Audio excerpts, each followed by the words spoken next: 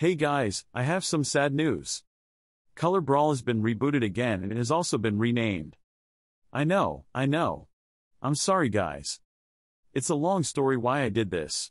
But in summary, my last few attempts on Color Brawl have been a bit too ambitious and desperately need a change. It has been renamed to the Color Experiment. Although it is far simpler than Color Brawl, it will still be a good project. Sometimes you just have to know your limits. This was a lesson I've learned from this. The characters, however, will remain the same, it's just the plot that is different. Anyways, thank you for your patience. I do apologize and as always, thanks for watching.